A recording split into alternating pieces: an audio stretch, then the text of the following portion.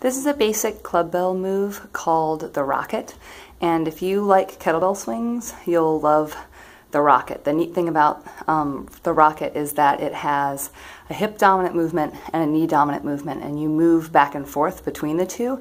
They're super tiring, they're super fun, and the weight of the club bells is really interesting. If you have a chance to work with them, I would definitely recommend it. I'm using the TacFit club bells, so they are really slim. These are 7 kilograms each, so they're not super light though. So even though they look maybe a little dinky, they pack a punch. So let me show you how it works. So the idea with the rocket is that you have a deadlift type movement where you swing your arms through. So you're sending your hips back and your knees stay pretty much over your ankles, so you swing through this way, and then when you come back through this way, you have the counterbalance with the weight, and you're able to sit down into more of a squat. And so I'll show you with a small range of motion, and then I'll show you how you can make it deeper, and you'll see how it can get really tiring really fast.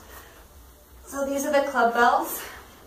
Same ideas with kettlebell movement, so I want to keep the shoulder blades dropped down and back.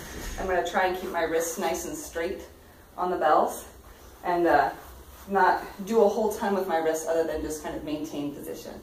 So you start just kind of really slow, just sort of feeling the weight. So I let it bring me forward when the club bells go back, and then I sit back when they go forward. So then getting into it,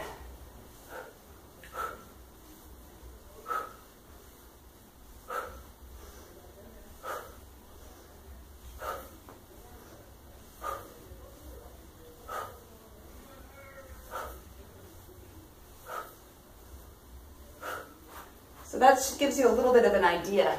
So it's a back and forth movement. You can really sink those hips down into the squat. The heavier the club bells are, the easier it is for you to really sit down deeply. It's sort of gated by the weight, and also of course by your own mobility. So here's the same movement from the front. You'll see why it's easiest to do these with club bells as opposed to kettlebells, because you have such a nice long lever arm. Also club bells, it's a lot easier to bonk yourself in the kneecap. Okay, so here we go from the front.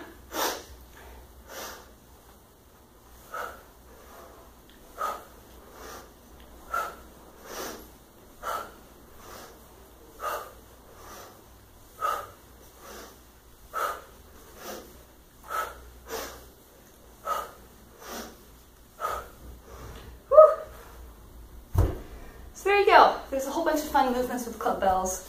I'm going to be posting some more in the coming days. So try this one out if you can.